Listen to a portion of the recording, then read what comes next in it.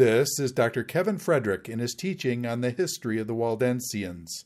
This is session number 7, Circling Back to Truth. Women Preachers.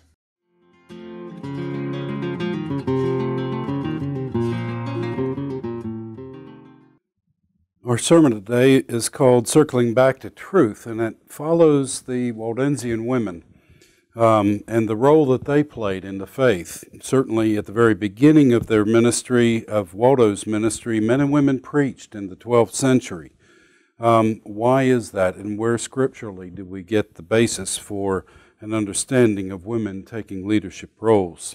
Even in the very early church, the Waldensians looked to several passages, and I'm going to read 2 of those to you now.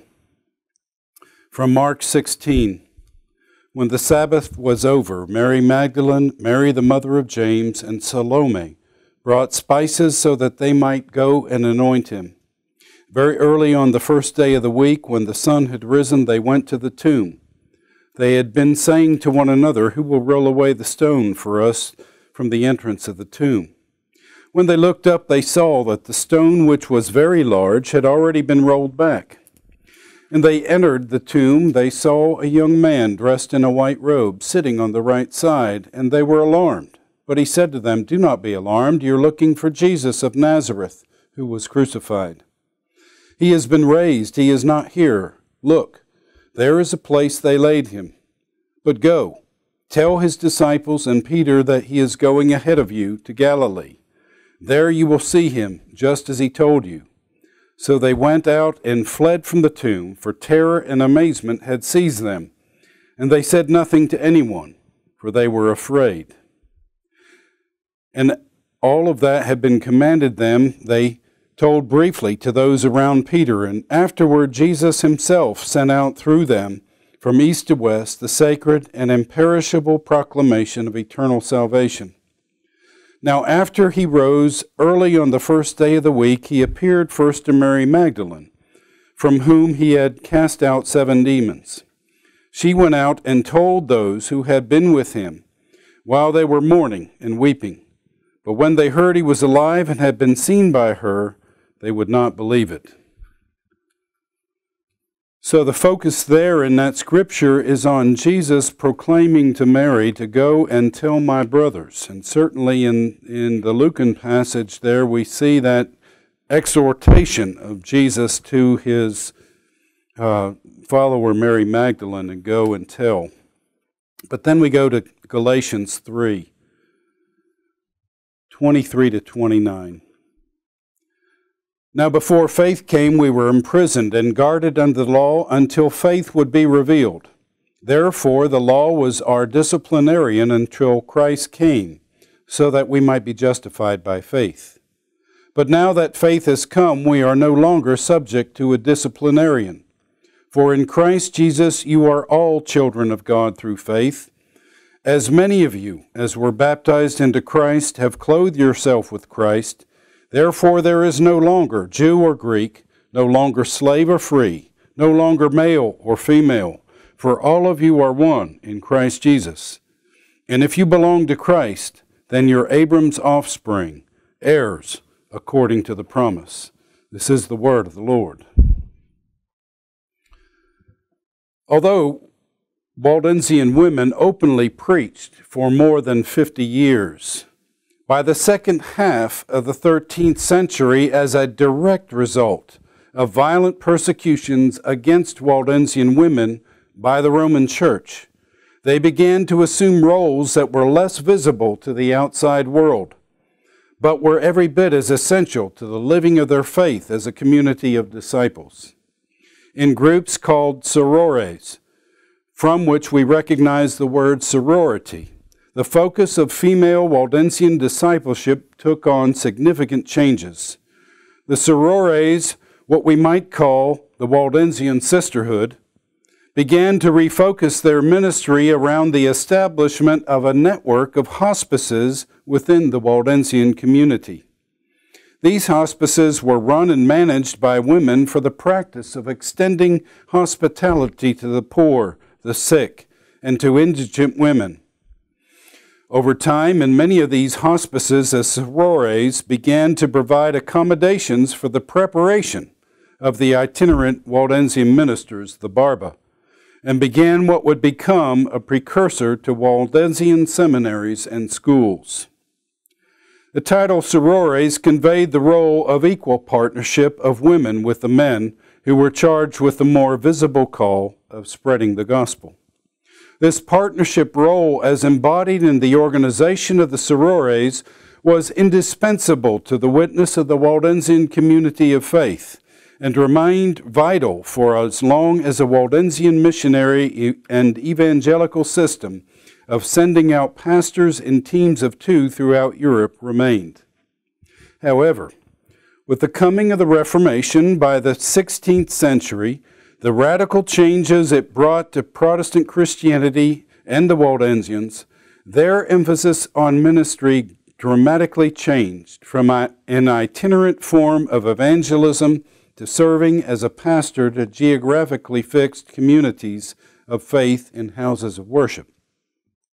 In addition, immediately after joining the Reform movement, Waldensian preachers were no longer trained at a Waldensian seminary, but went for schooling in seminary in Geneva, Switzerland. As a result, the ministry of the sorores in support and training of the Waldensian itinerant preachers, the Barba, faded in importance.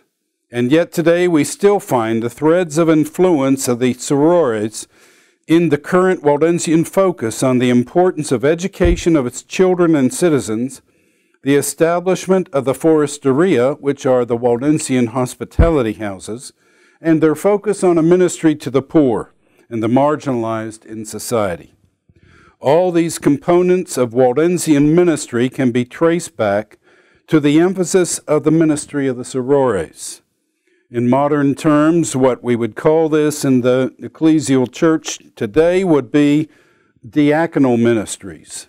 With this background in mind, we now turn to the late 1940s.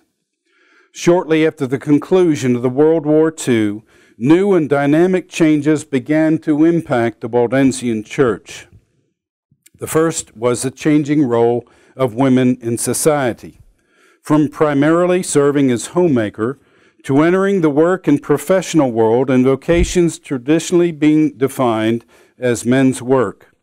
The second major shift that impacted the Waldensian Church was a significant reduction of men interested in serving as pastors. By 1948, these issues became a topic addressed at the Waldensian Synod meeting held every August. As a result, the Tavola Valdese, which is the administrative board of the Waldensian Church, similar to the General Assembly of the Presbyterian Church, was first called upon to study the issue of female vocations in the pastorate. Documents from these early days of study reveal a bias of the men doing the research. Their focus was not on the equality of men and women in ministry, but on the exploration of particular gifts that females brought to certain types of ministerial functions.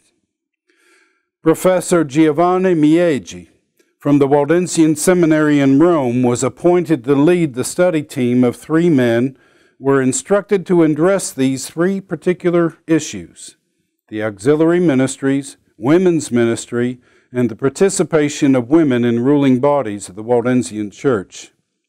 For the first 11 years of this debate, the focus in the Synod and in the writings tended to emphasize feminine ministries rather than the role of women in ministry.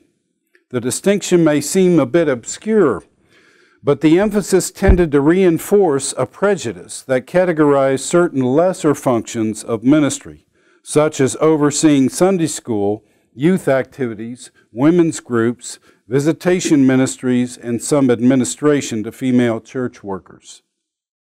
Men, on the other hand, were the ordained clergy, the ones to preach the gospel, to administer the sacraments, and to engage in the major decisions of the church. Of course, this division of labor could only be possible within the largest of the Waldensian churches. The focus of this row arbitrarily ruled out women serving most Waldensian churches because they were too small to support a second professional staff member. By 1954, the Waldensian Synod adopted and established the role of church assistants, women who could work in cooperation with male clergy by performing visitation ministry, religious education, and women's ministry. Because of the cultural bias impacting the role of women in ministry, the focus of the discussion kept shifting away from the role of women in ordained ministry to the more manageable topic of the role of women in the church, as just described, by emphasizing the role of auxiliary female assistants in serving within the larger Waldensian churches. Keep in mind, in the late 1940s and 50s, these same opinions were widely held within mainline Christianity in the U.S. This emphasis shifted all discussion away from the role of women in ordained ministry throughout the 1950s.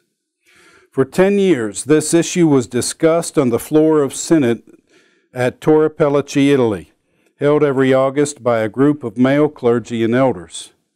Frequently, stereotypical arguments about women and against their gifts as ordained ministers were raised and went unchallenged because there were only men speaking, even if there were a rare woman present observing the debate. Towards the end of the 50s, at one synod meeting, there were 8 women in attendance. They came to listen, but after some insistence by the male church leaders that they weigh in on the debate, 2 of the women spoke hesitantly and timidly. Caught off guard, it was clear to all present that there were no organized and articulated women's perspective on the matters being debated. What was needed was a well-developed position on the matter, expressing a commonly agreed upon women's perspective. As early as 1949, Professor Miegi wrote that he recognized Galatians 3:28 and its reference, "In Christ there is no longer male or female," as an underlying principle of equality which conveyed the clear enunciation of the spirit of the gospel. Miegi concluded in his report in 1949 that the church has the full right, if not the duty, to adjust our understanding of women's ministry, forwarding the absolute principle of equality in Galatians 3:28. Miegi was correct in seeing this letter of Paul as being central to Paul's theology. In Galatians, Paul communicates a baptismal formula that all receive at the time of their baptism. It is the image of God's new creation in Christ, a new creation where unity transforms social divisions. In Paul's own words, "In Christ there is neither male nor female, Jew nor Greek, slave nor free. If you have faith in Christ, then you're rooted in Christ and belong to Christ as children of God, as heirs of the covenant." In Christ's new creation, gender roles no longer pertain. In Christ's community, faith is the identifying factor. If we are in Christ, then we are each a new creation, and our identity is equal as children of the covenant. After a decade of study, by the late 1950s, Professor Miegi had been exploring this difficult issue of women's ordination from a variety of angles, including biblically, theologically, historically, and based on the experience of a few churches throughout Europe who had women in various roles of leadership. Miegi finally urged the church to try and experiment and discover the implications of women in ministry based on experience. So in 1959, the Tavola, the governing body of the Waldensian Church, entrusted Miss Carmen Trobia, herself an auxiliary church worker, educated in the seminary in Rome, with full responsibility for a church throughout the summer months. This positive experience for the congregation and for Miss Trobia served as a baseline to shift the debate to the consideration of women in ordained ministry. In 1960, a Congress of Waldensian Women's Federation was held in advance of the Synod meeting during August. Days later, when the Synod convened, the Synod heard the first official opinion from the women, effectively advocating for the role of women in ordained ministry. But along with this presentation that year came a serious debate about whether the Waldensian Church still needed the role of an ordained minister. The combination of these two issues brought forth a serious discussion about the qualities needed for the pastorate. From 1960 to 1962, the discussion expanded from the floor of the Synod to include the opinions of Waldensians in local churches throughout the denomination in Italy. When the Synod convened in 62, a variety of objections were raised from the debates in local churches, but were addressed by the Tavola. A significant objection was based on the concern raised that women would gain authority over men in the care of souls. The Tavola, which had been studying these matters for 13 years, addressed this concern, stating that the authority of a minister came from the authority of Scripture and by exercising the office of ministry, rather than from one's gender or personality. The objection was nullified. A second concern raised within the church was that it would be difficult for a woman to take on the heavy responsibilities of the office of minister for social and lifestyle reasons.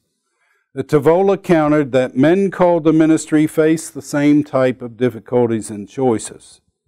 Third was a concern of the masculinization of women in performing the roles of pastor, and this was countered by the recognition that churches should not centralize its ministry in the hands of the pastors, but should engage the membership of the church more effectively in embodying the priesthood of all believers. The last objection raised was of an economic nature, thinking that men and women would be in competition for ordained leadership positions. The response to the Tavola is particularly interesting. Do not believe that the opening of the pastorate to women will create an inflation of ministers. We are convinced, they wrote in 1962, that women pastors will always be in the minority. After addressing each of these concerns at the Synod meeting, the Waldensian Church voted in the majority to open the doors to ordination of women. And in August 1967, the first 2 seminary-trained female Waldensian pastors were ordained, including Miss Carmen Trobia, and began serving churches. In connecting the lines of history that were not articulated in the documents which I read, I began wondering how Professor Miegi did not point to the role of women in the earliest decades of the Waldensian movement as justification for the ordination of women. But I learned that it was not until 1962 that the first study in the ancient church was conducted. So the fact that women were preaching in the end of the 12th century and the beginning of the 13th century was apparently unknown by the church leadership until recent decades. In all likelihood, in 1961, the whole Waldensian community did not know this proud fact of its heritage. The thematic research on Waldensian women remains today a relatively little explored scholarly study. Reflecting on this relatively unknown history brings 2 things to mind. First, how radically guided the first generation Waldensians were in their adherence and practice of Holy Scripture, to the point where they dared to openly challenge the Roman Catholic Church when they had interpreted Scripture for themselves. Secondly, I am astounded by how long it has taken biblical scholars and church leaders to catch up with the dynamic witness of faith of the first generation of Waldensian men and women. 800 years later, we've adopted the same progressive and faith-based orientation to this message of the gospel that our ancestors in faith recognized so long ago. In this regard, God's truth has come full circle. In the name of the Father, and the Son, and the Holy Spirit. Amen. This is a continuation of the sermon on women preachers and the medieval church's response to women preachers, entitled Muffled by Contempt. As early as the 12th century, female Waldensians found justification to preach from the gospel from the biblical witnesses of Mary Magdalene, the prophetess Anna, and other early female disciples like Priscilla and Dorcas. Women were proclaiming the gospel in public places as early as 1180. It is very likely that they were preaching before then, but in 1180, that is a date when Geoffrey of Auxerre, the secretary of the Catholic bishop Bernard of Clairvaux, wrote a report condemning 2 Waldensian women for preaching within the French city of Clermont and for publicly hurling insults at the bishop Bernard of Clairvaux. These 2 women were denounced as heretics and later were labeled as prostitutes. When male and female Waldensians preached in the late 12th and early 13th centuries, their message was straightforward. They often recited scripture that had been translated into the language of the people and publicly exhorted the people to denounce sin and repent of their wrongs. Even this basic level of proclamation was interpreted as a serious and vital threat by the Roman Church, according to the plethora of formal reports written by and for the Roman Church beginning in the 12th century. These reports grew substantially in volume over the next 50 years. Geoffrey of Auxerre caricatured the female preachers within the Waldensian community, equating them with the likes of the false prophet, prostitute Jezebel in the book of Revelation. That is the same mean old Jezebel of the book of Kings, who married King Ahab, opposed the prophet Elijah, and became an ardent follower of the god Baal. Geoffrey forbade women from speaking or teaching in church, citing 2 Timothy 3:6, describing them as being wretched little women, burdened with sins, curious and verbose, forward, shameless, and impudent, who enter the houses of other people. He identified Mary, the mother of Jesus, who held everything in silence in her heart, as being the perfect model of womanhood. Bernard of Fontcaude, in the 1180s to the early 1190s, wrote extensively against Waldensian women preachers, citing ecclesial law against any unauthorized layperson preaching as being disobedient of the office of the priest.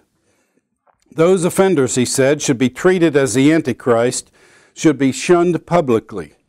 Numerous scripture passages were cited by the Waldensians as affirming a woman's right to preach, such as Anna the prophet in Luke 2:36-38, at the circumcision of Jesus, cited by Waldensians as advocating for women preachers. Bernard writes in rebuttal that Anna was prophesying in the temple and not preaching, and somehow he made a distinction between the two. Persecutions against the Waldensians in the 13th century rose with increasing alacrity. Traveling in the 13th century was done primarily by tradespeople, troubadours, salesmen, and women had no business being on the road. By the mid-13th century, the persecutions of women preachers was so common that the pressure forced Waldensian women to express their faith in less public but still equally dynamic forms of ministry. The whole Waldensian community came to the recognition that it was far easier for their men to preach in public settings without instantly arousing suspicion, because they could practice a trade as barbers, physicians, peddlers, craftsmen, to mask their primary objective of proclaiming the gospel. As a direct result of violent persecutions against Waldensian women, they began to assume roles that were less visible to the outside world, but every bit as essential to their witness as a community of disciples. We've mentioned just previously the role of the sorores.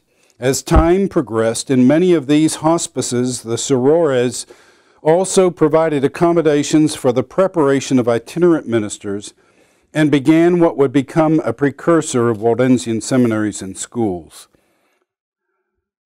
This partnership role was indispensable to the witness of the Waldensian community of faith and remained vital as long as Waldensians sent out pastors until the 1530s.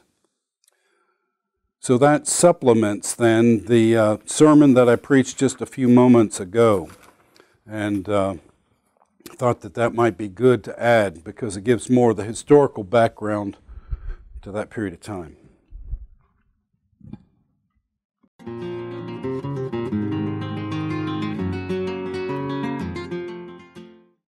This is Dr. Kevin Frederick in his teaching on the history of the Waldensians.